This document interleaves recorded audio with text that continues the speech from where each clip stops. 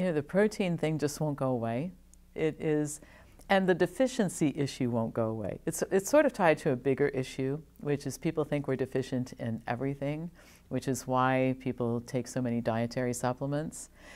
Furthermore, the idea is if a little bit of something is a good idea, lots of it has got to be better, right? So if this much calcium in food is good for you, 20 times as much.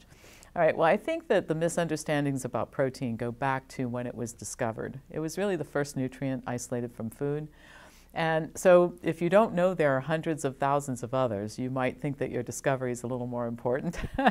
But from the beginning, protein was overemphasized in its importance. And it's very interesting because if you track through medical history, which I'm a fan of medical history and it's a hobby of mine to read it, you have these dual tracks. You have to eat protein, more protein is good, you can't get enough of the stuff. And then right along parallel is research study after research study after research study showing that eating so much protein is not such a good idea. Well, the dueling narrative, the high protein folks won. But really, human protein needs are very, very low. And in fact, as little as 2.5% of calories for adults, which means that it's impossible, mathematically impossible, to eat a diet that provides enough calories every day that does not provide enough protein. So if you were to live on the lowest protein foods you can possibly eat, which would be foods like rice or potatoes, which have 8 or 9% of calories from protein, you'd have enough protein. Okay, you don't need any more than that. I'm not suggesting, of course, that you do that, but the point is that no matter what you eat, if it's enough calories every day, you will eat enough protein. Now, part of the misunderstanding about protein is it really is tied to misunderstandings about how the body uses food for fuel and other nutrients. So I always give an analogy that I learned from a good friend of mine, Dr. Janice Stanger, and I think it explains it so well. So when you eat carbohydrate from food, it's like gasoline in the car. So I fill my tank with gas, I drive until the gas is used up and I have to go get more gas. When you eat carbohydrate foods, you use the carbohydrate in the form of glucose for energy, and when you run out, you have to eat some more food. It's quite different with protein. Protein is like the fountain full of 500 gallons of water in the downtown square. All right, so when you eat protein, the amino acids are broken down, protein's broken down into peptides and polypeptides and amino acids, and those amino acids circulate around through the body, and they're used to form hormones and enzymes and various substances that the body needs for function, all right? After an enzyme's used, the amino acids are broken apart and then they can be circulated again. So it's sort of like the downtown fountain. You got 500 gallons of water and every day they don't go out and add 500 new gallons. You just replace the gallons of water that have been splashed out or evaporated. So maybe it's 20. And that's the way it is with protein. The only thing that you're going to replace is those amino acids that eventually get used up enough times that they're torched and they can't be used again. And how do we know that? Well, when the amino acids go out of circulation or they're converted to something else, for example, to use as fuel, they release nitrogen. And you can track nitrogen excretion through urinary tests and that sort of thing. So that's the difference. And I think the misunderstanding is that somehow the protein gets used up the way that the carbohydrate gets used up, and it's really not the same thing. Now, having said that, what happens if you consume too much protein? Of any type. Well, if you consume too much animal protein, you increase your risk of cardiovascular disease and cancer a lot. If you consume too much protein from any source, the problem with the nitrogen that gets released is it also throws off toxic byproducts like urea and ammonia. Your kidneys get charged with excreting those toxic byproducts, and so eventually you can blow out your kidneys with high protein intake. So it's a dangerous practice in many, many ways.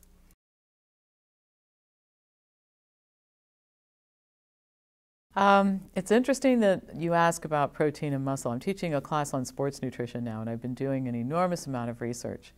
Actually, consuming too much protein is counterproductive to building muscle. And the reason is that the body uses carbohydrate for fuel. So if you eat a really high protein diet, you're displacing some calories that you would be taking in from much needed carbohydrate for fuel. So what will happen to the person who consumes too much protein is the body will use up the carbohydrate, then it looks for alternative fuel. And some amino acids convert quite readily, like alanine, to glucose-like substances, and that's what the body will do. And if it can't get enough from dietary protein, it'll start catabolizing muscle tissue in the body. So it's counterproductive even for an athlete to consume so much protein. One other thing I'll say about this, and that is that somehow people got the idea that you can build muscle in the kitchen. Okay, you know where you build muscle? In the gym. That's where you have to go. It's resistance training. And we have some really good studies that have shown if you take a group of people and put them in, say, 12 weeks of an exercise program, and they're all going to do the identical strength training and exercise, and then you feed them varying amounts of protein. So you give this group 17% of calories from protein, and this group gets 35% of calories from protein. At the end of the 12 weeks, you have identical advancement in terms of the building of muscle tissue, burning of fat. And the reason is it didn't have anything to do with the protein, it had to do with the training. Okay. One last thing I'll mention is that recovery is very important.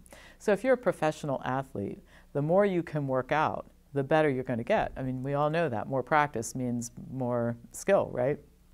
Okay, so if you can recover faster and work out 3 times a day instead of 2, or 2 harder workouts instead of 2 slightly less hard workouts, you're going to be a better trained athlete, you're going to be more competitive.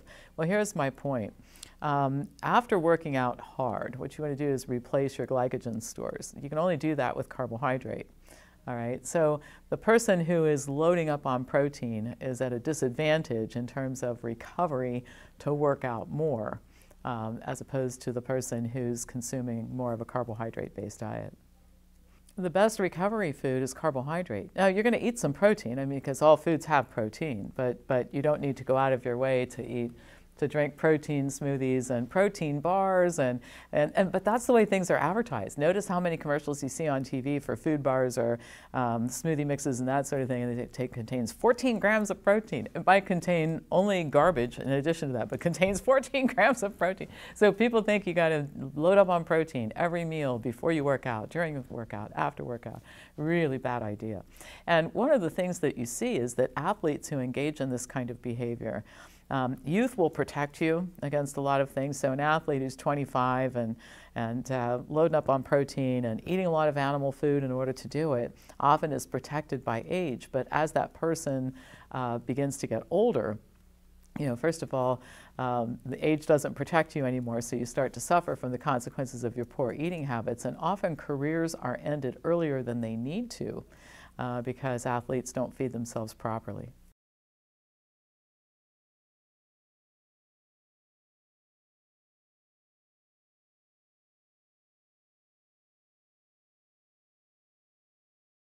There are a lot of differences between animal protein and plant-based proteins, and one is the amino acid structure of the food, of the food itself. And so animal-based proteins contain a lot of sulfur-containing amino acids, and I'll give you just one example of how that can increase the risk of a specific type of cancer. So take colon cancer, which is one of the leading causes of cancer death in Western countries. The mucosal lining of the colon is very smooth, and irritation causes polyps. In fact, irritation any place where you have a mucosal membrane, like even the sinuses, can cause polyps. Well, irritation causes polyps in the mucosal lining, and the more the irritation, the bigger the polyps get, and at a certain point in time they can become cancerous. Well, where does this irritation come from? Well, it comes from sulfur-containing amino acids, which one of the toxic byproducts irritates the lining of the colon. So that's quite different than the amino acid chains that make up plant proteins, which have some of these same amino acids, but in much smaller quantity. So there's a big difference between plant protein and animal protein, but as I said earlier, consuming too much of any of it is a bad idea.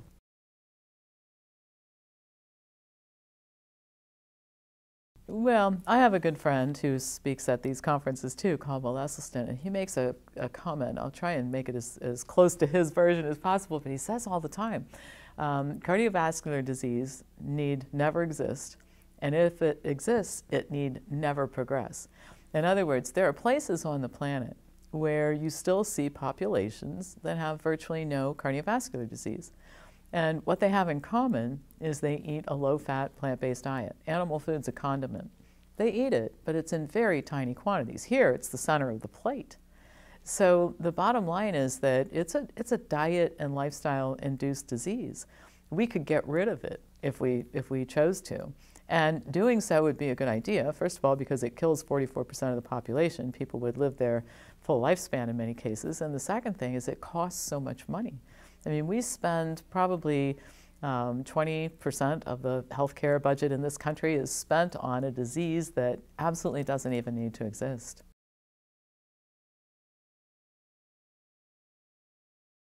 You know, genetics play a role in everything. You know, it's why I have, well, we don't know what color my hair is. We won't. At my age, you don't want to know.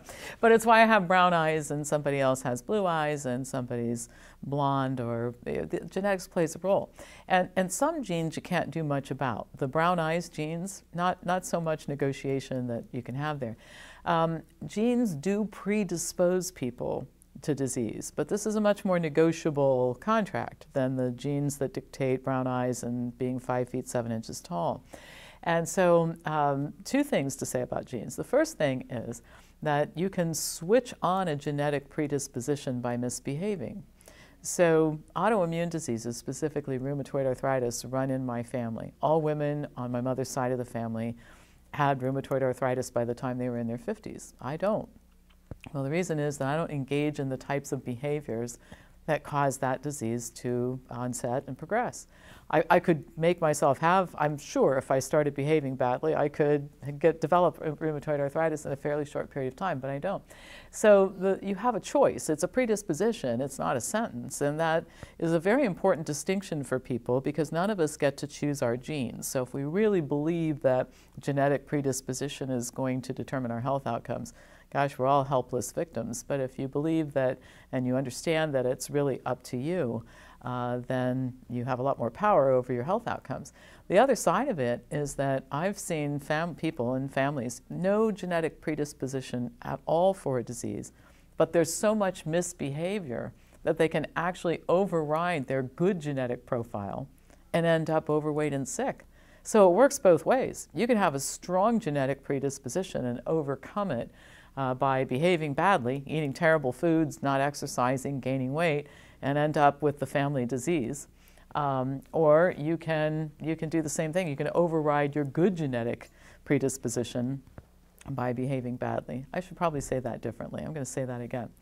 So this works both ways. A person with a genetic predisposition can override that by doing the right things, and a person who has a great genetic predisposition can override that by misbehaving. So really it's up to you what to do about that.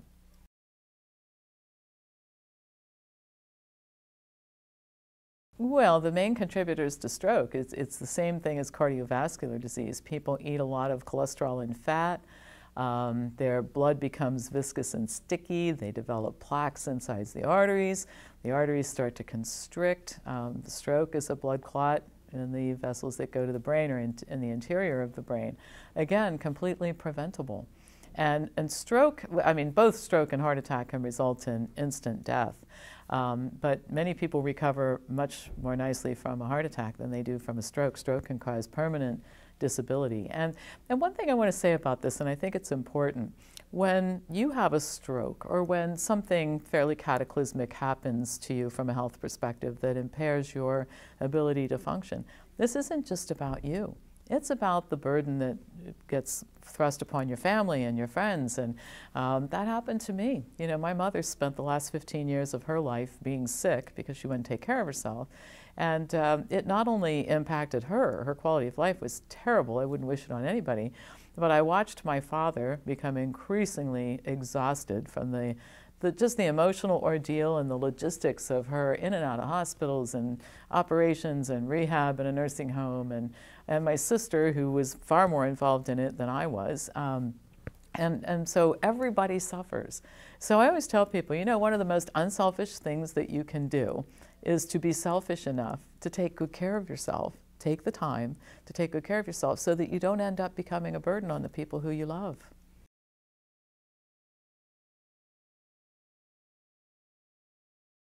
Yeah, diet and lifestyle and some environmental factors. And I would say cigarette smoking is an environmental factor.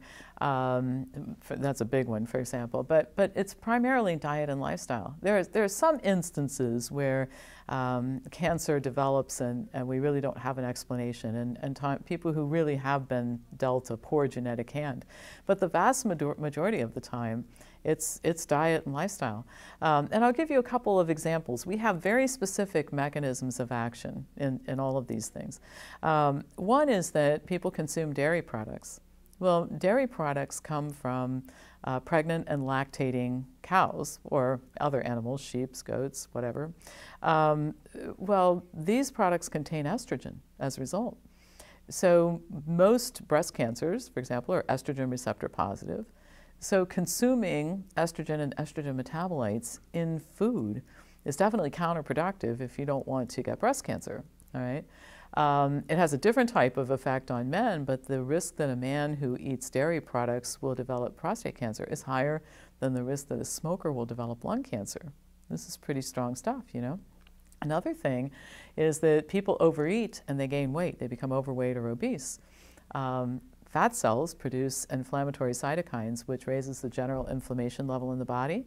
And inflammation is a factor in every disease that people don't want to get, including cancer. And so this type of behavior increases the risk of cancer.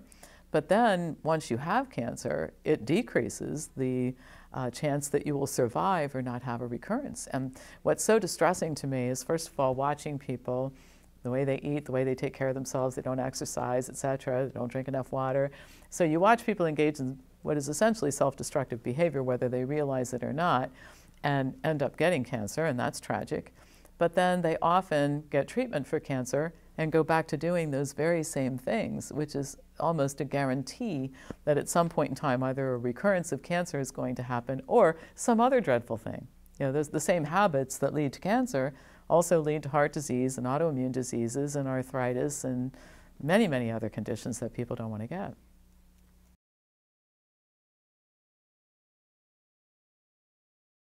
You know, everybody thinks that milk builds strong bones.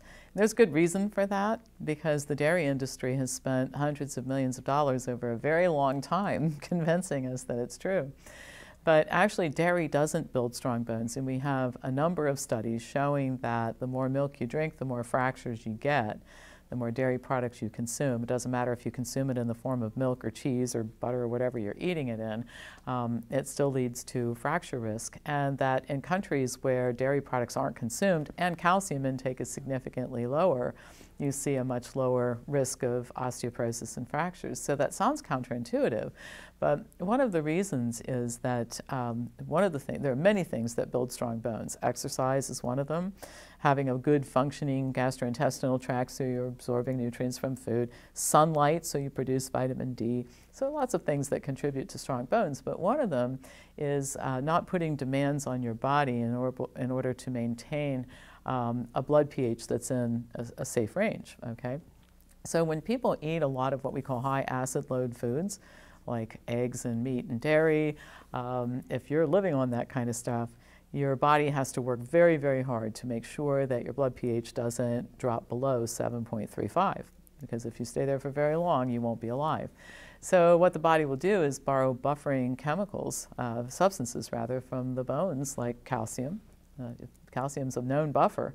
And you do enough of that, and you will start to demineralize your bones just in an attempt to stay alive. So the best thing to do if you want strong bones is not to eat dairy. It's to eat optimally, eating a low-fat, plant-based diet, get out in the sunshine, and exercise.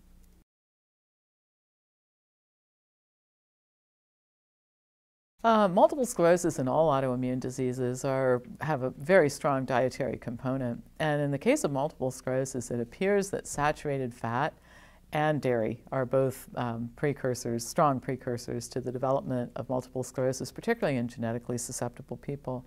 The reason why saturated fat plays such a great role is that the same mechanism that causes injury to the vessels, the blood vessels in the body, causes injury to the myelin that coats the nerves.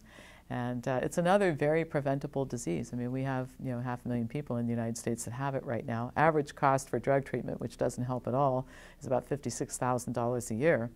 And it's one of those diseases like stroke where you have the potential to become completely disabled and a burden on your family. So completely preventable. And in many cases, particularly at early stages, can be arrested with a good diet.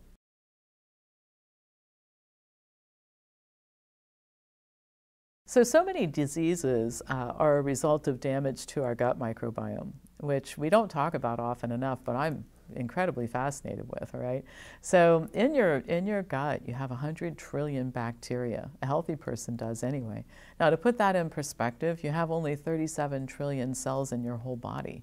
So there's more of them than there are of us. They're really not part of the body. They're like renters. They're renting space from us.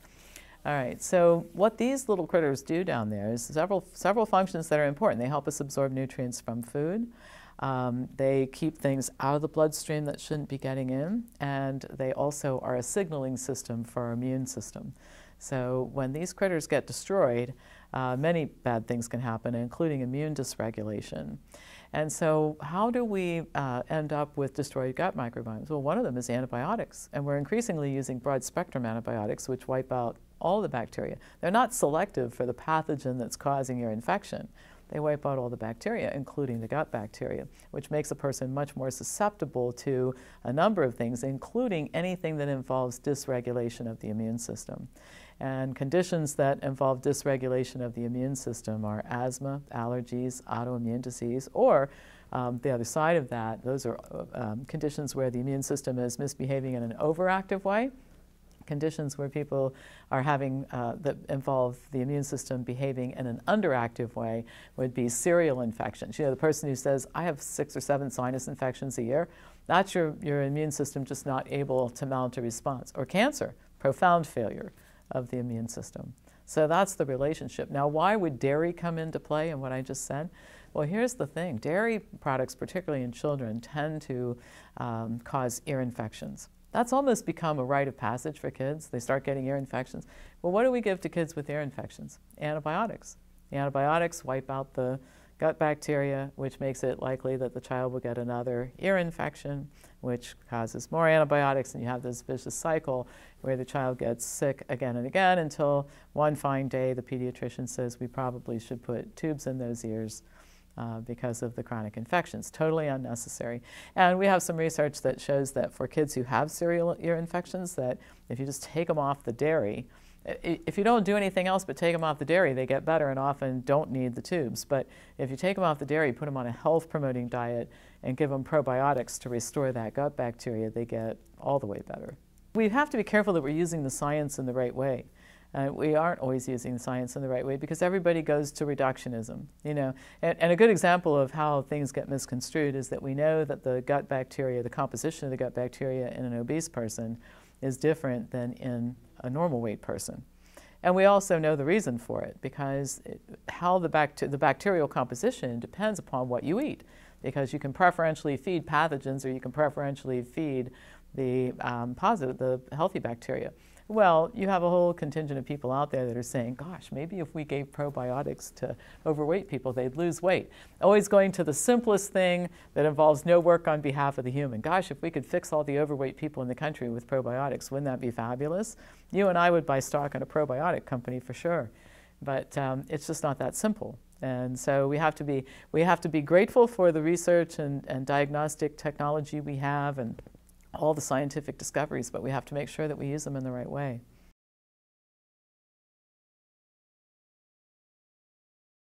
Another thing I should add about the antibiotic issue is that when people think about taking antibiotics, they think about going to the doctor, being diagnosed with an infection, or claiming to have one. Sometimes there's not much in the way of diagnostics, it's just here's the antibiotic.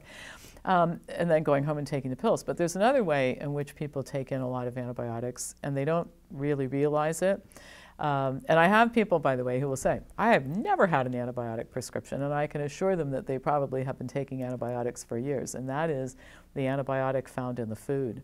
You know, for a very long time, the FDA ignored this and I even made statements about that this didn't impact human health. But the reality is that we think about 75% of all the antibiotics made in the United States are given to farm animals in their feed.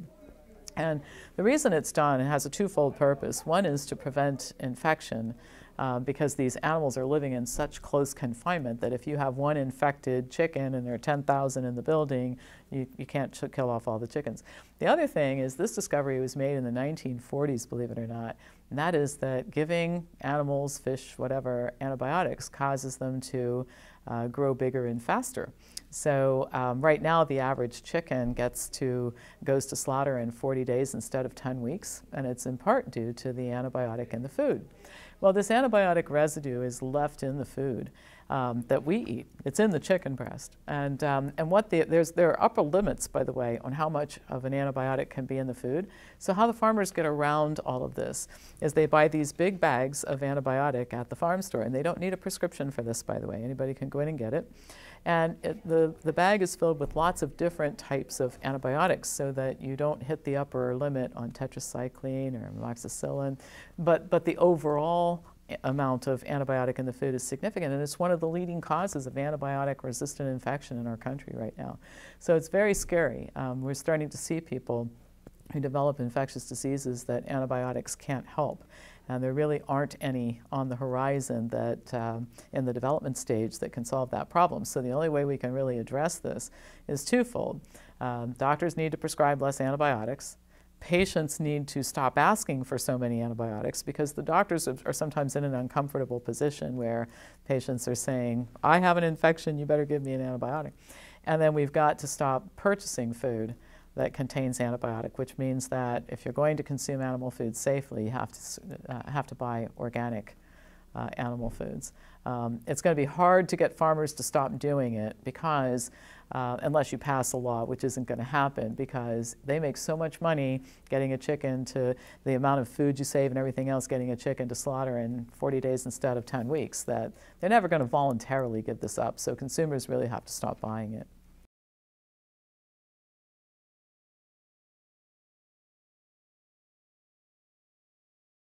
You know, medical treatment is the third leading cause of death, third right now. And that only accounts for medical treatment in hospitals. If you moved it to outpatient treatment as well, God only knows what it would be. Higher, I'm sure. So how can this possibly be?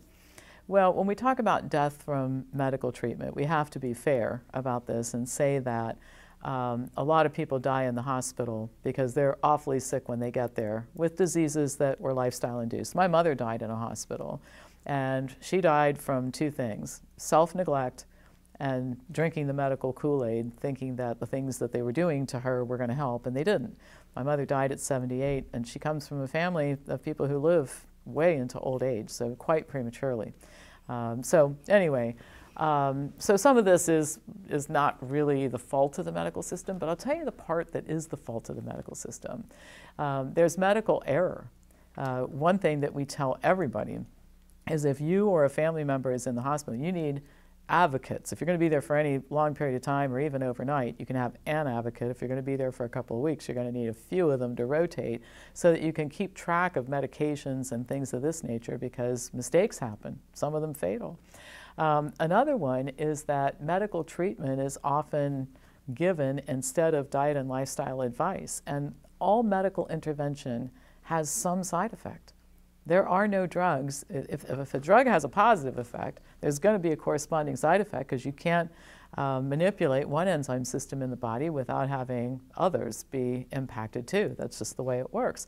So when we give people drugs or when we perform procedures, there are always risks associated with procedures, and we don't tell people that there's a better way to heal up their health, we often induce more health issues. In fact, I'm sure you've met people where it's very difficult to determine, is this person suffering from a disease or is this person more suffering from the treatment that has been given for the disease with all the procedures and drugs and all that sort of thing. So our quality of medical treatment, we do a lot of quantity of medical treatment in this country, but the quality of it is not so good. And one of the biggest reasons is that it's symptom control rather than addressing the cause. And thus, people get worse instead of better. And sometimes they get worse while they feel better. And that can be very deceptive to somebody.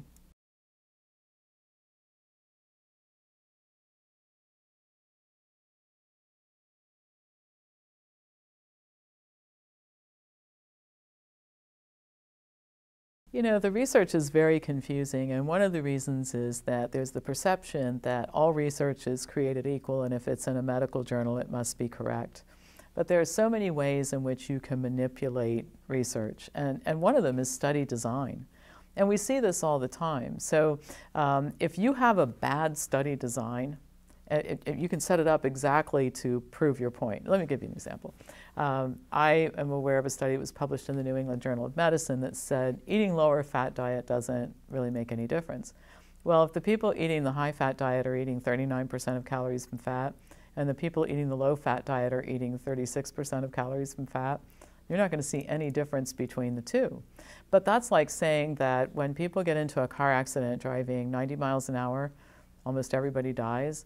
And the same thing is true when they're going 80 miles an hour. Apparently, it doesn't matter how fast you drive, right? Well, we understand that clearly. It does matter how fast you drive, but you have to have enough of a reduction in speed in order to have a protective effect. And so it is with these types of studies. So a lot of industry-sponsored studies are specifically structured so that whatever this industry represents or whatever this group of manufacturers makes will turn out pretty well.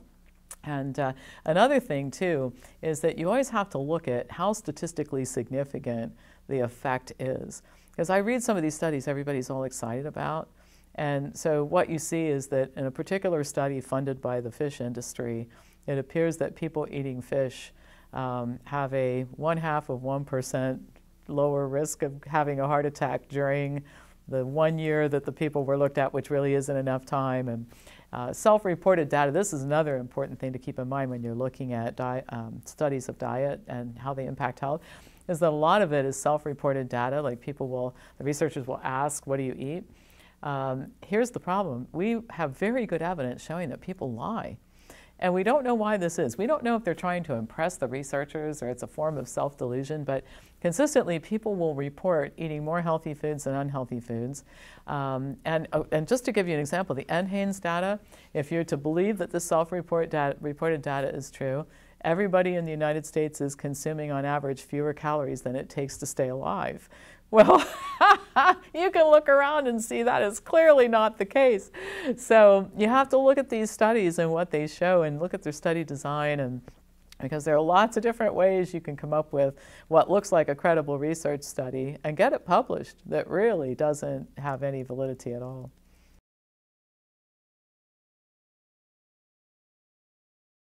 Well, dairy is a special kind of animal food. You know, I don't necessarily think everybody has to be completely vegan to be healthy, which is in itself a controversial stand to take in some circles.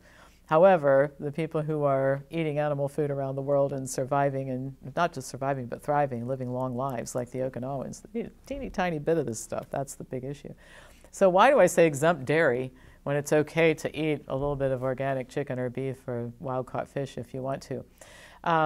It's a special kind of animal food because it is designed by its very nature to help a baby mammal of varying types to achieve a certain growth rate in a specific period of time.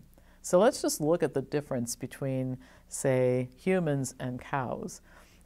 Cows are born at 90 pounds, and cow's milk is designed to help that animal grow to several hundred pounds within just a few months' time. All right? Humans are born at 6 to 8 pounds, and they take 18 years to reach someplace between 100 and 200 pounds, generally, range, all right? So when you're consuming a product that comes from cows, which has growth promoters designed to grow a ginormous animal in a short period of time, those growth promoters, particularly for adults, can lead to conditions like cancer. But the other thing is that humans and all mammals are weaned eventually. There's usually a pretty specific period of time during which mammals nurse their young, after which they're weaned, and after which they don't consume any mammal's milk from any source. significant populations on the planet, the Asians, the Latin Americans, Hispanics, Native Americans, African Americans do not digest milk well, cow's milk and milk from other species well. And so they're at a particular disadvantage in terms of increased risk of allergies, asthma, cancer, infections, all kinds of things. So it's just, like I said, in a class of itself. And then, of course, the estrogen content, which we talked about earlier, which is a risk factor for conditions like breast cancer.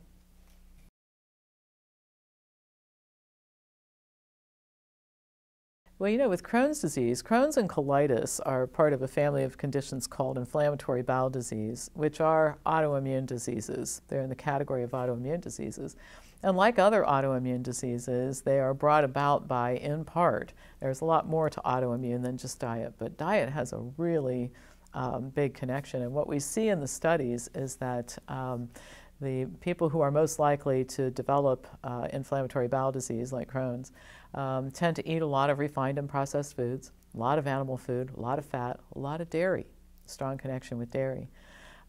So if that's what causes it, part of the solution is the opposite. You're going to eat whole foods, you're going to eat more plant food, you're going to eat a lot of less fat and a lot less animal food. Having said that, this particular population of people can't just convert to a plant-based diet like the one that I'm eating today.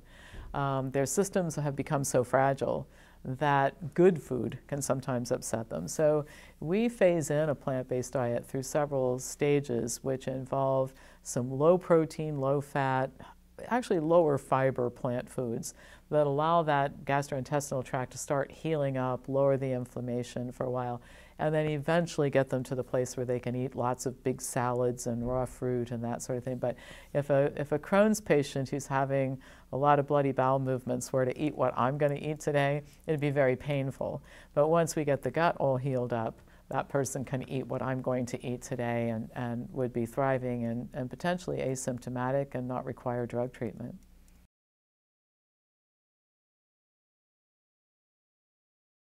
Well, with hepatitis C, the drug treatments aren't very effective. New drug treatments claim to cure the disease, but we have very limited follow-up. And actually, the period of time in a virus-free state was shortened with these new drugs that were approved. So I'm not a fan, and I'm also not convinced that we've found the cure to hepatitis C.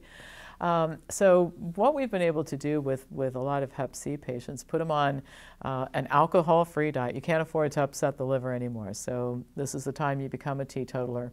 You start drinking enough water, eating an optimal diet, and many times what you see is that sometimes the virus goes away. Sometimes it just stays stable. And many conditions, if you can stabilize them and they don't progress, they won't kill you. And for many people who look at the side effects of the drugs, they decide that at least attempting to do this with diet is a good idea. We often use targeted supplements with these people too. Now, one thing that I think occurs to people when we're talking about this is, my gosh, does diet just cure everything? It doesn't cure everything. It cures most things, or at least it contributes to the cure of most things.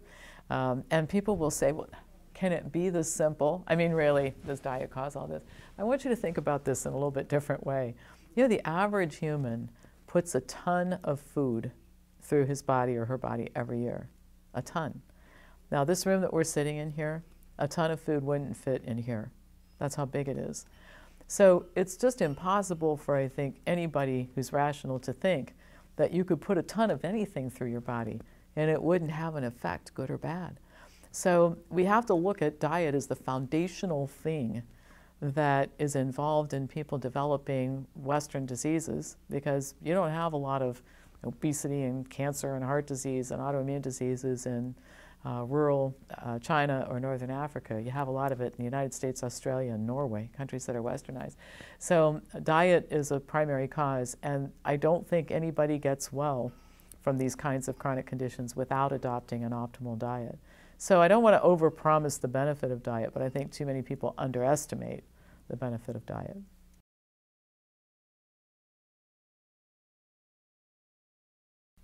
Big agriculture has the biggest influence over the USDA, and for good reason. If you go back and read the law that was passed and Abraham Lincoln signed into law that created the United States Department of Agriculture, it was set up as an advocacy organization for farmers.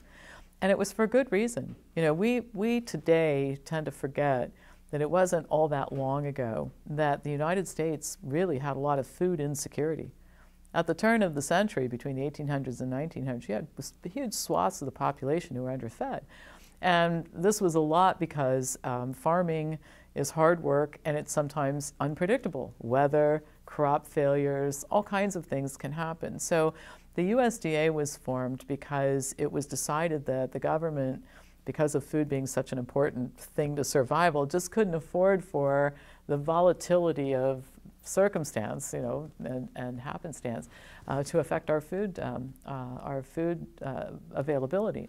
So after the USDA was formed, if you looked at the early years, you would have given it a thumbs up because what they were doing was working on irrigation, teaching farmers to till the soil, not just the top layer, but for a long time farmers would just destroy some acreage and then they'd just go next door and plant some more acreage because we used to have a whole lot of country and it seemed unlimited at the time that you could do this. Well, you couldn't do it unlimited. So there was a lot of advancement in terms of irrigation and how to till the soil and the proper use of safe fertilizers and that sort of thing. And then things took a dark turn, where the partnership between farmers and the farming industry and the USDA became a lot more one of influence.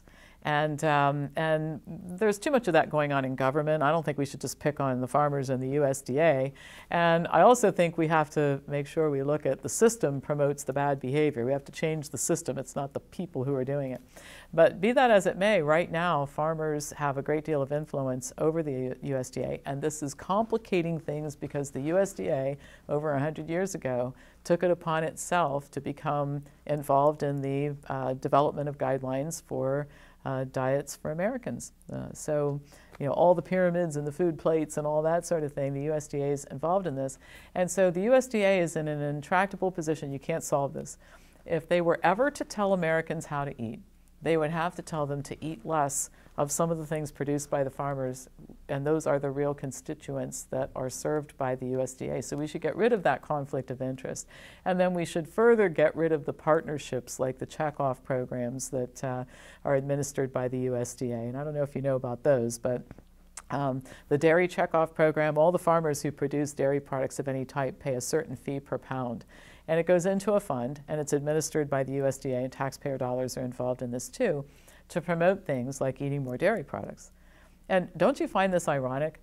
The federal government is over here promoting the consumption of more dairy products, partnering with fast food restaurants to come up with recipes so we can put cheese on the crust of the pizza and add extra cheese to the sandwiches so we can have more disease, which then the government is charged with helping, you know, with Medicaid, Medicare, to resolve the health issues that result from all that increased dairy. And so we should just get rid of all of that and go back to the idea that the USDA could help farmers to be better farmers and work on technology and things of that nature.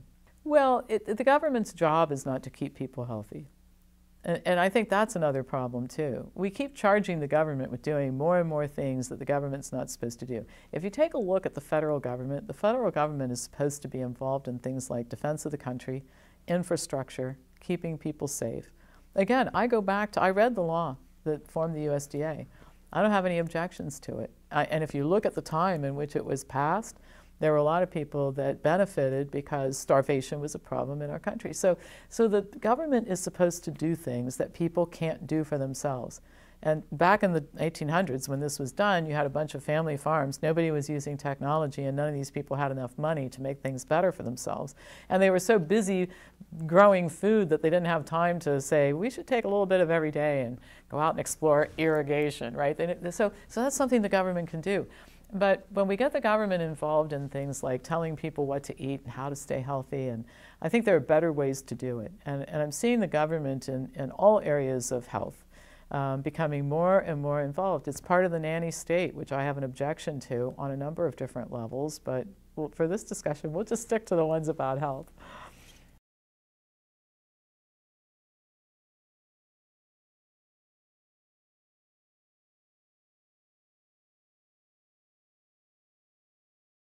You know, one of the saddest things that I've seen is that, I don't like to see people being taken advantage of. Let me back up and say that. I think a lot of people want to help with this health crisis. And one of the seemingly good ways to do that is to become involved with disease groups. So the American Diabetes Association, there are the National Association, there are all, well, I can't remember the name of it, but there are a bunch of them that are involved in mental health. CHAD is one that's involved with people who have attention deficit disorder. So chronic disease, mental health, there's a disease group for almost everything, breast cancer survivors, etc. So people get involved in these organizations and they raise money for them, and we got people wearing pink ribbons and racing for the cure and all that sort of thing. The dark side of these organizations is that they're funded by drug and food companies. And what happens is even celebrities become unwitting pawns in the promotion of drugs, food, procedures. And some of the perverse relationships that happen, this would be fodder for Saturday Night Live if the consequences were not so serious. I remember it was about 18 months of period of time when the health tip of the day on the website for the American Diabetes Association was sponsored by Eskimo pie. Now, what kind of a message does that send to diabetics? You should eat more Eskimo pie? It's insane. And so these organizations, in my opinion, should find some way to be self-supporting without taking so much money from these groups, which clearly has an influence on what they say and the stances that they take.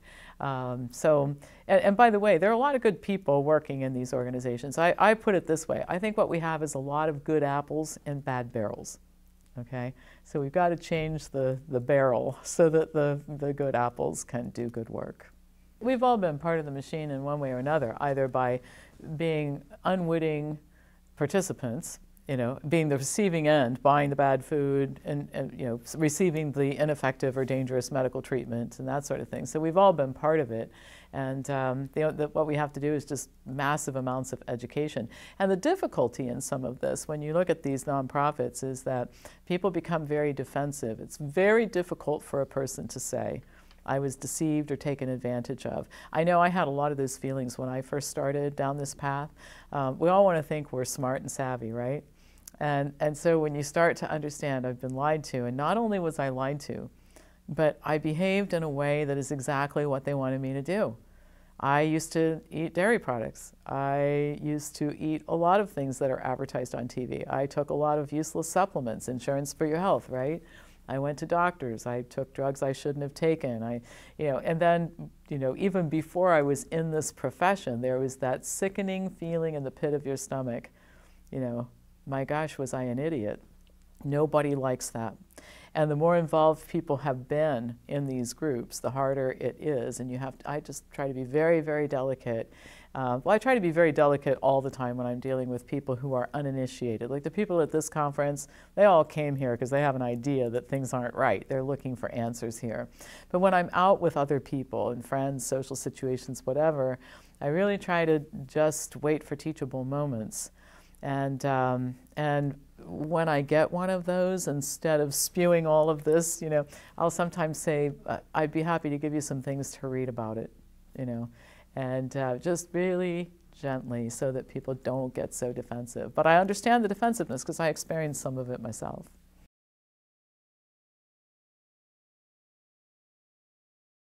The pharmaceutical industry has the biggest impact on the FDA, and part of it is the setup.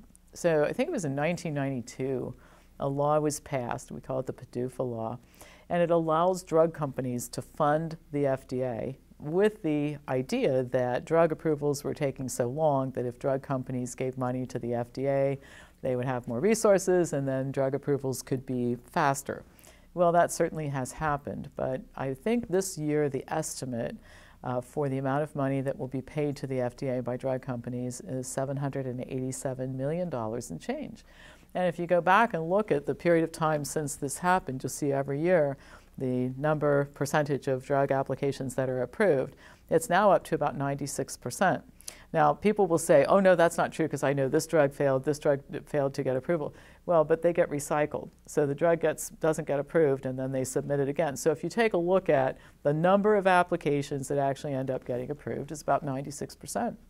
And so I always say to people, tongue-in-cheek, I want to see the 4% they're turning down, right? It must be like arsenic pills or something of that nature. And there's probably a conversation in the hallway that's something like, we would have done this for you, but we have to look like we're paying attention, so submit it next year, we'll take care of you. So we have another extremely flawed system like the USDA situation that's just fraught for all kinds of misbehavior.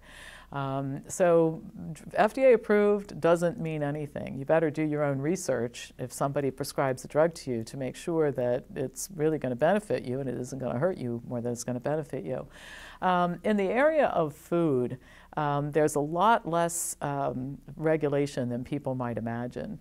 The food companies aren't paying the FDA.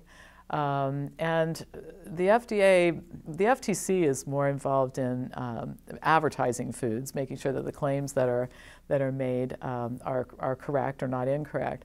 The FDA is involved in the silly health claims that are made about food. And so this is something we should just do away with. We spend a fortune on this kind of stuff and regulating it, and it ends up being ridiculous. So I'll give you an example. There's a chocolate product, a chocolate chewy product that's fortified with calcium and vitamin D, and it's good for your bones. All right? The FDA allows that claim. Now, I got to tell you something. There's nobody in this city right now who would like to see chocolate build strong bones than this woman here. I have never lost my love for chocolate, and I can't have it in my house because I would eat it, but believe me, I do love chocolate. Okay, if only it were true. But people buy this stuff. One of the reasons why food companies go out of their way to get these types of claims approved, and the supplement companies are very involved in this too, is because they know that if you can put a health claim on the front package of chocolate chewy candies saying it'll build strong bones, people love to hear news like that, and that'll sell the product. So the FDA's relationship with the food companies is a lot less cozy than it is with the drug companies, but the business of the FDA approving health claims for different foods and nutrients and that sort of thing has resulted in this very perverse system of terrible foods, processed garbage, being fortified with nutrients and then making health claims about the benefits of consuming them. So again, bad system for public health. What I would like to see happen with labels, and I said this in my book, I think that food labels should be really simple. Okay, so you can have pictures of the food, that's fine. You can call the food something jazzy. You can list the ingredients, and there would be some rules about that, so you don't get to have 9 kinds of sugar so that sugar doesn't look like the first ingredient. And no health claims. Now you can make claims like convenient, easy to make, kids love it, tastes great, but none of this business of eat this cereal and it improves cognitive health because it's fortified with some vitamin, some of the crazy, and no more of this, chew these chocolate candies and your bones will be stronger as a result.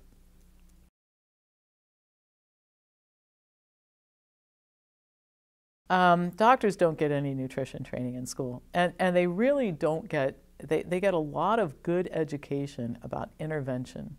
And we need for doctors to have this kind of training. I'll tell you what, if I had something cataclysmic happen to me, in a car accident, severe injuries, lots of broken bones, or something of that nature, then you know where you want to have that happen? Right here in the United States of America. We have phenomenal intervention.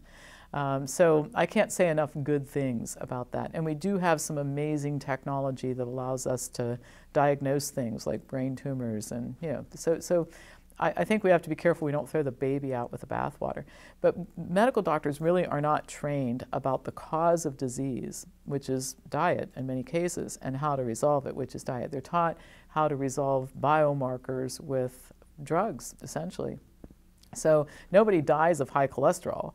People die of heart disease, and cholesterol is a marker for heart disease, but the doctor's not taught to change the diet to lower the cholesterol level and the risk of heart disease. The doctor is trained to give a statin and not even to have the discussion with the patient.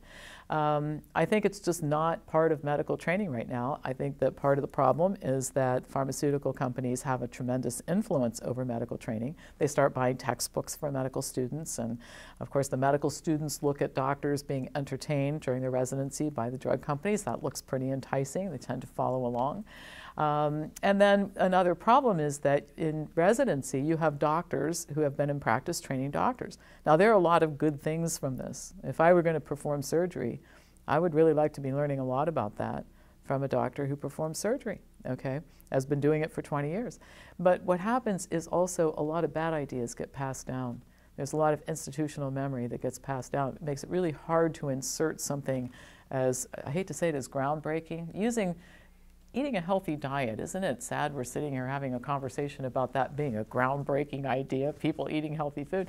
But it's hard to insert something groundbreaking like the idea of the use of food as medicine in a system where you've got generations of people being trained in the same way. So good practices get passed down, but a lot of bad ones do too. And it's very hard to insert something new, particularly if it isn't drug or procedure related, because there's no sponsor, no financial sponsor. Well, you don't learn a lot of things in medical school, and most people who are good at their profession in all health professions, if you talk to good physical therapists, good psychologists, good psychiatrists, good pediatricians, good internal medicine docs, family practice docs, cardiologists, they will tell you that what they learned in school has benefit. But a lot of the most valuable things that they do for patients every day came after medical school. And so I guess, first of all, we need to change that. But the second thing is that we need to be building into the DNA of all health professionals. I call it the curiosity gene. You got to be a lifelong learner in this profession, and we don't have enough of that going on. I find that medical doctors often don't read the medical literature, openly admit it, by the way, and they say they don't have time. And so I teach by analogy. I always tell people, how would you like to go to a CPA to have your tax returns prepared? Because this is the time of year we're all thinking about that, right? And your CPA openly acknowledges he hasn't really been reading much about the tax code for the last 15 years. Listen, I'm going to go on ahead and prepare your tax return. I hope you don't end up in jail for tax evasion. But I mean, we don't tolerate this in any other field. I mean, even car mechanics right now, the cars and technology in cars has changed so much that everybody who's working on today's cars has to be pretty good computer technologists just to do it. And we expect that when we drop our car off at the dealer, that the people working on these cars have been upgraded. They're trained in an entirely different way. And if you started the profession 30 years ago, you've had to get some additional training to hang on to your job. And we don't expect that in the medical profession, and it's sad.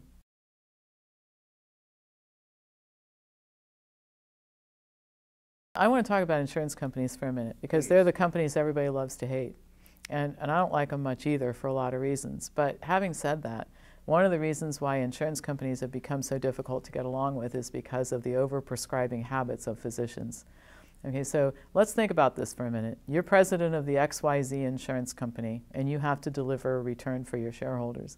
You routinely are being asked to pay $100,000 for a drug treatment called Avastin for breast cancer patients by oncologists, and Avastin doesn't extend life by a single day for a breast cancer patient. The FDA actually took off the approval for Avastin for breast cancer treatment, but it doesn't make any difference, because once a drug is approved, a doctor can use it in any way he or she sees fit. It's off-label prescribing. It goes on all the time.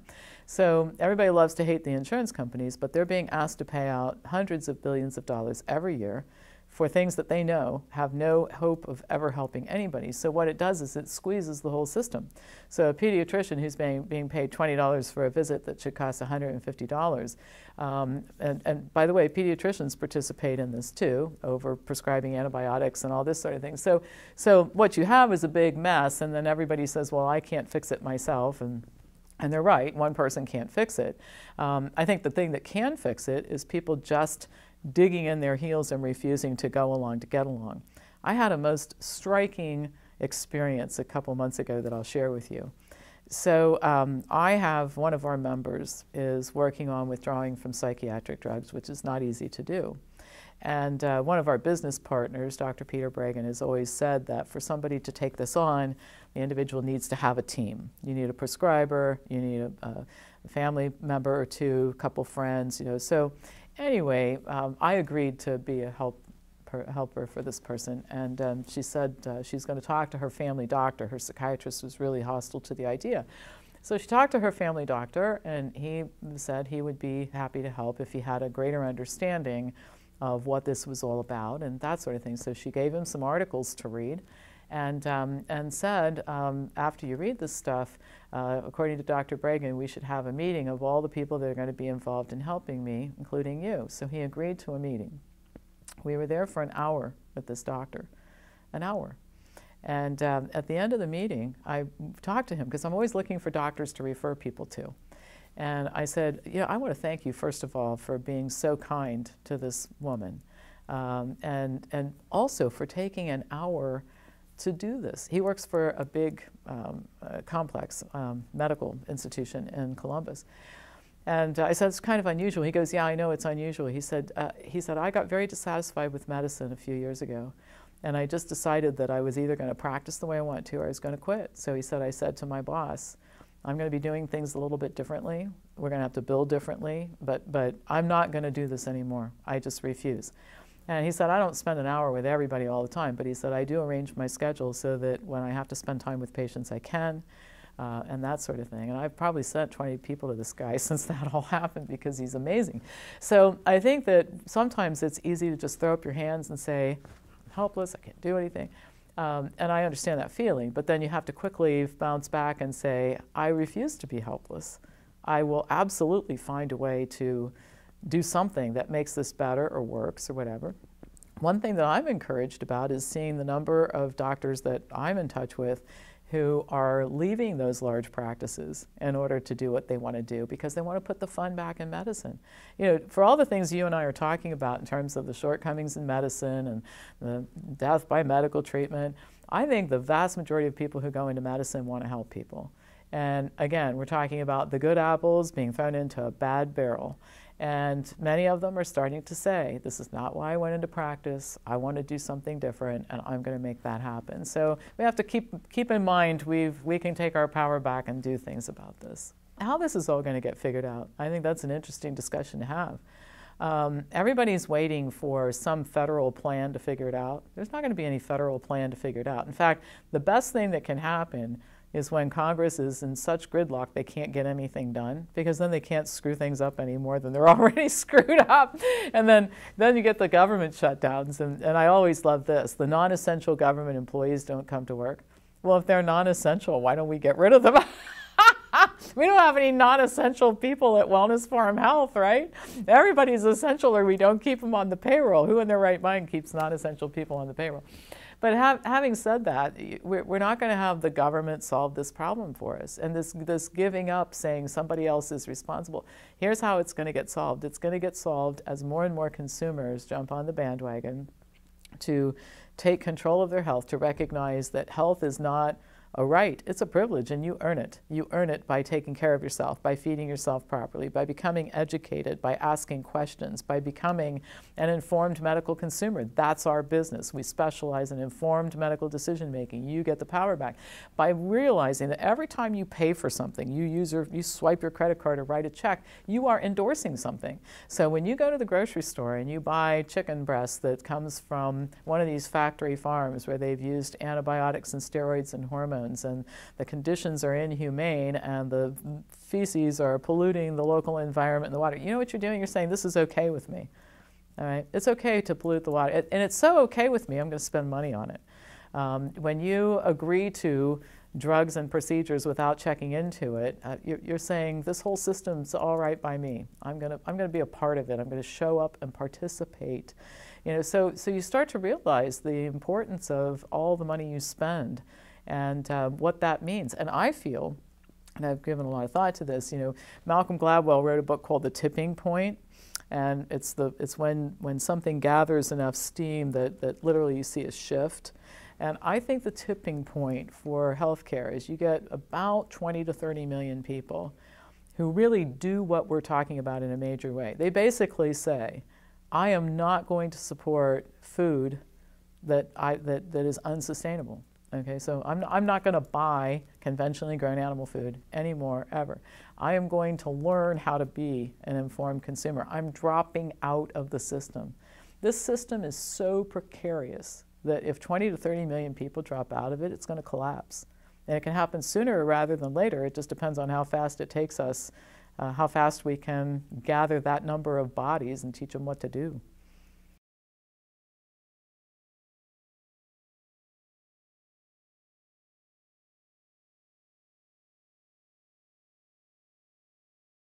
Well, another area in which we have disastrous things happening is population screening.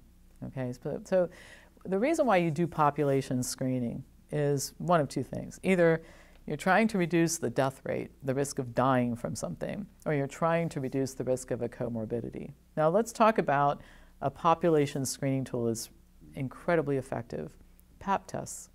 In every area of the world where Pap tests have become the norm, you've seen the cervical cancer death rate just plummet. Now we do too many of them, and we act on the results in an inappropriate way sometimes. But the bottom line is that absolutely, I don't know anybody in the medical profession who would disagree with the widespread use of Pap testing. It should be done everywhere. Okay, so let's take a look at another screening test for women, mammography. Okay, so in spite of the fact that the United States spends $8.3 billion a year on mammograms, the death rate from breast cancer hasn't changed. It's appeared to change because of the shortcomings of mammography, which is that they find small masses that are contained, ductal carcinoma in situ is an example, that 88% of the time will not become cancerous. And then we treat these people as if they have cancer, and these women have surgery, usually lumpectomy, although increasingly mastectomy. These women have lumpectomies. They are given radiation, sometimes chemotherapy, sometimes hormonal blockade, aromatase inhibitors, that sort of thing. And so these women would be alive 5 years later, which is the benchmark, if you did nothing to them. So they go into the survival pool, and it makes it look like we're doing better. But if you look at the death rate from invasive breast cancer, it hasn't changed at all since we started spending all this money on mammograms. So the bottom line is it's a complete failure. And furthermore, because when you treat people who don't have cancer as if they do have cancer, there can't be any benefit, there can only be harm. So the estimate for mammograms is that for every woman you save, at least 3 women are going to be harmed by overdiagnosis and overtreatment. And some of the results of that harm are, for example, if you have radiation, it can increase your risk of heart disease. So how would you like to find out you now have heart disease which resulted from treatment for a condition you never had? So if you had never been swept into the system, there would be nothing wrong with you today. So I think in the case of tests like mammograms or screening tools like mammograms, women should see this before they decide if they want to have a mammogram. PSA testing is another one, and the situation here is even more despicable. I happen to be a personal friend of Dr. Richard Ablin. He's the researcher who discovered prostate-specific antigen. It's not a marker for cancer. He's been trying to tell that to people for a very, very long time. PSA has no usefulness in early-stage prostate cancer. In spite of that, we have taken the prostates out of about 1 million men in America, many of whom are incontinent and impotent, and they really didn't have cancer at all.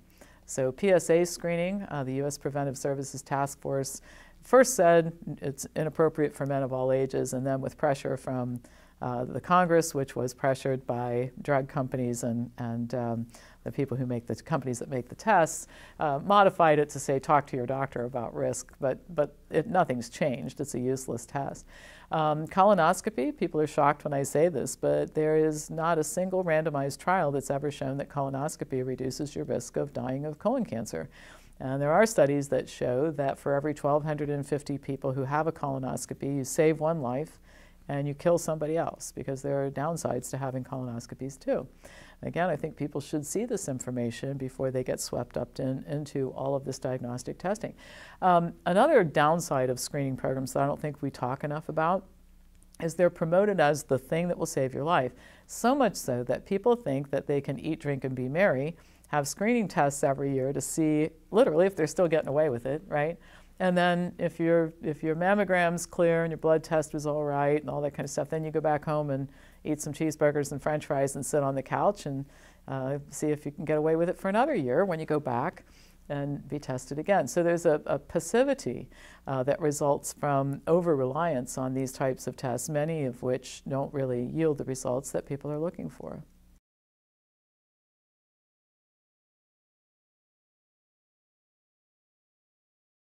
The reason why doctors push screening tests is they believe that they're effective. But I always caution people in the health profession against practicing faith-based medicine. Okay? Now, as a person who has very strong spiritual beliefs and a very strong belief in and relationship with God, I don't want that statement to be misconstrued. But having said that, I think that we should use science and outcomes-based science to guide our decisions. And so that's the biggest reason, is doctors not thinking for themselves to look at these things and decide what they want to do. Now, I'm going to give you the other side of the story, because I'm hard on doctors, as you can tell from this discussion. So we have to look at the other side. Doctors are often expected to practice given the community standards of practice. They risk being sued if a person declines a mammogram and later has breast cancer. That's a risk that they all face. And they often work in institutional settings. In fact, most doctors today work in institutional settings where you really don't get to make those kinds of choices. So the institutionalization of medicine has caused many doctors to go along because they don't really have a choice.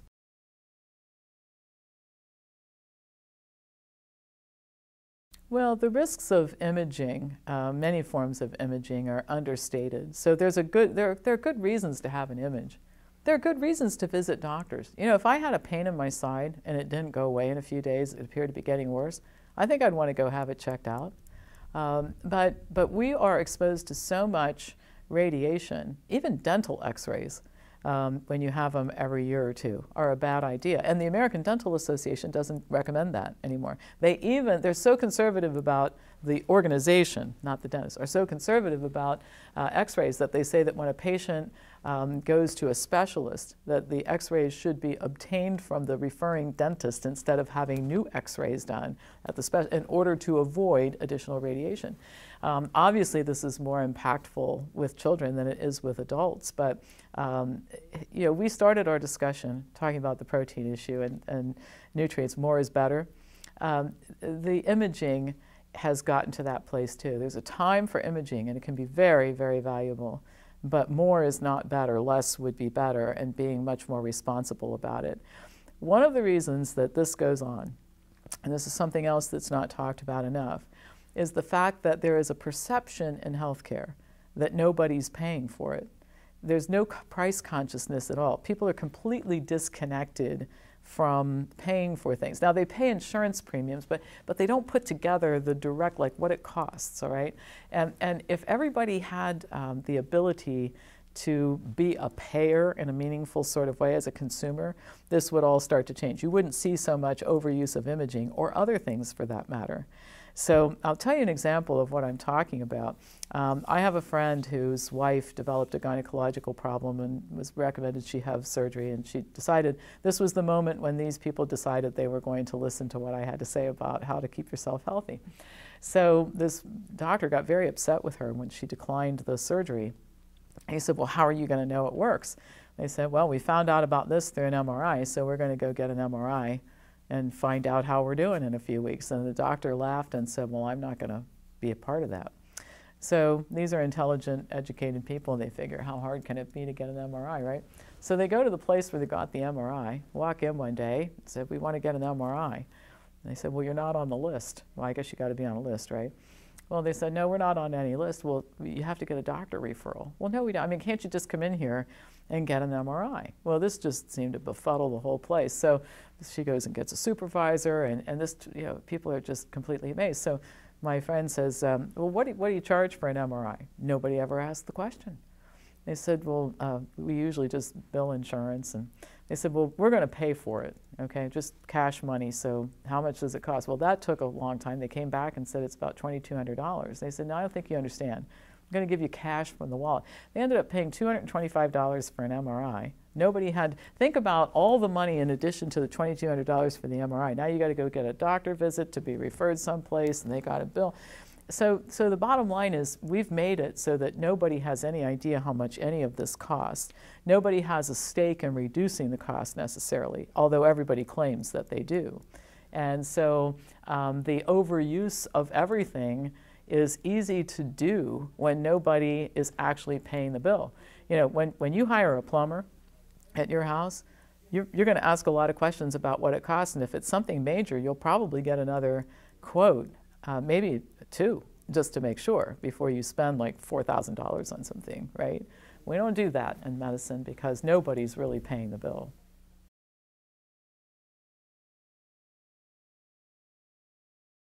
I think that people should look at any published research with skepticism. Dr. Karl Popper, no relation to me, said many, many years ago that the way that people should approach looking at an idea, something new, new information, is try to prove it wrong. And if it survives that, all right, then you know you really have something. So the medical journals are so clogged with garbage right now that when I read something, even if it says what I have believed to be true for a long time based on my research, I assume it's wrong unless I can prove it right by really looking at things like study design, the conflicts of interest of the authors, and that sort of thing. There's so much mischief. And let me give you an example of how drug companies got psychiatric drugs approved. There were several psychiatric drugs that the trials were set up for 16 weeks. All right, so you decide on a study design. We're going to give double-blind, placebo-controlled. So we're going to give half the people one of these drugs, half the people a placebo. We're going to follow them for 16 weeks. Okay, so what happens, and this happened actually in the case of a very well-known brand name psychiatric drug, is that at 8 weeks, the people taking the drug were clearly better off than the people taking the placebo. But things started to go south, and at 12 weeks, not so much, and by 16 weeks, the placebo people were actually a little bit better off. So the data that were submitted to the FDA showed a cutoff at 8 weeks, which really should be a form of criminal behavior. It's fraud.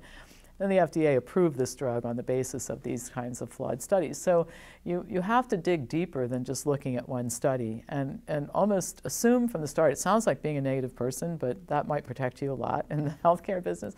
Assume that it's wrong unless you can prove it right.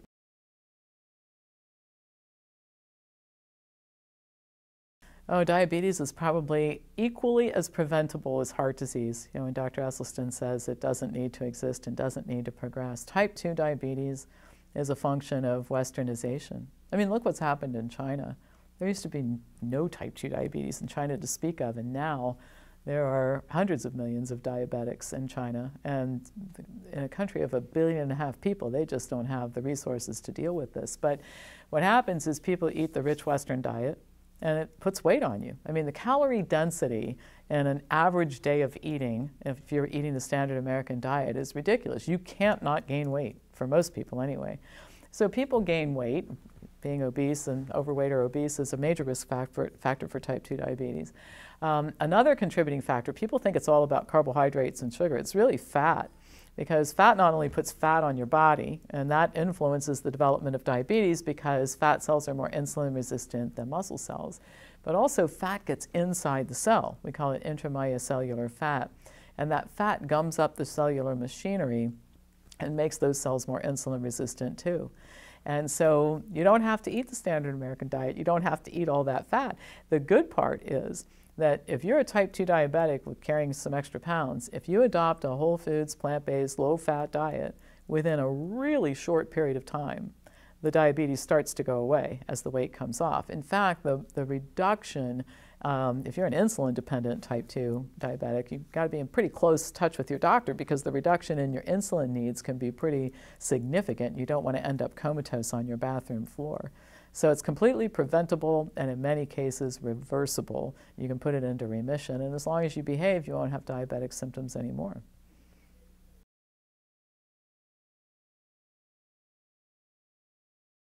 Well, the effectiveness of drugs and surgery on cardiovascular disease depends on who we're talking about. You know, one of the things that I think is true about most of what we do in medicine is that there are people who benefit from almost all of it. I mean, I can think of some things where nobody benefits, like bisphosphonate drugs for osteoporosis, but most things, there are people who really do benefit. You know, so a good example would be if you have familial hypercholesterolemia, and no matter how well you eat and how lean you stay and how much exercise you do, your cholesterol is 350, that's a situation where statin drugs are genuinely helpful. If you arrive at the hospital in the middle of a myocardial infarction, bypass surgery or angioplasty can save your life. So the problem is not that these things are not useful. The problem is that there's no money in it to speak of unless you can use these things on huge swaths of the population. So now what we're basically doing is we're saying to everybody who has high cholesterol, don't worry about it, we can give you drugs. We're doing bypass surgery 500,000 times a year instead of maybe 15 or 20,000 times a year. We're doing angioplasty on people who don't qualify. I mean, we had a very interesting discussion last night with Dr. Williams from the American College of Cardiology talking about if you knock out, there are two very specific situations in which angioplasty is definitely warranted. It saves lives. If you knock that out, plus the people who arrive at the hospital in the middle of their heart attack, most angioplasty we do is not warranted. So I think the key is we have to get to the place where there's judgment on behalf of the consumer and the healthcare provider to make sure that we're using these things in appropriate ways. And if we did that, the perception of modern medicine, which now I think is quite negative in many people's eyes for good reason. It's bloated, it's expensive, it's inappropriate, it's impersonal, it's all about the money, we hurt people. We would go back to a time when discoveries in medicine were exciting. The development of the antibiotic was one of the biggest game changers in healthcare in the history of the planet. And it's totally been perverted by the overprescribing of antibiotics. I want to get back to the place where we look at the advancements that we've had in medicine as truly great achievements instead of doing what you and I are doing here, which is complaining about the overuse of it all.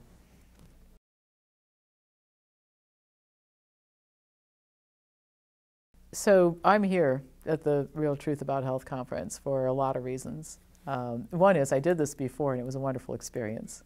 And I always like being in front of engaged audiences. And so the people who come here that we get to interact with, and you saw this from the number of questions, we never in any session get to the end of the questions. And even afterwards, they were like going to shut the lights out in the room. We had to like go out in the hallway because there are so many questions. And so I think from being in the healthcare business, this is like a healthcare provider's dream if you're interested in this. People who are really curious about all this stuff and asking questions and that sort of thing. It's fun. It's really fun. On a bigger note, all right, and there's been a lot of discussion about this at this conference. And in this conversation that you and I are having, the educated consumer is the only way that this is ever going to change. And so when I'm looking at where I'm going to go speak, because I have far more invitations than I take, and the money doesn't have anything to do with it. Thank God I don't have to worry about that so much anymore. So where am I going to go spend time? The things that interest me most are the things that give me access to the biggest audience. And I think you would find that that would be the case with all of us who are here. Not in a vain way, like I just want people to know who I am, but in a greater good way, that we all know that the real truth about health is completely the opposite of what people are inundated with every single day. And so anything that gives us access to large numbers of people who we can then say, and I've said it a couple of times, you heard Dr. Esselstyn say it, many say it, your job now, all of you out there, is to take this message to other people, and that's how you grow this every year into a bigger and bigger phenomenon. And then at some point in time, the people who know better will overwhelm the people who don't, sheer force of numbers, and then you get that tipping point that we were talking about earlier. So that's why I'm here. That's why I'm happy to be here, grateful to be here.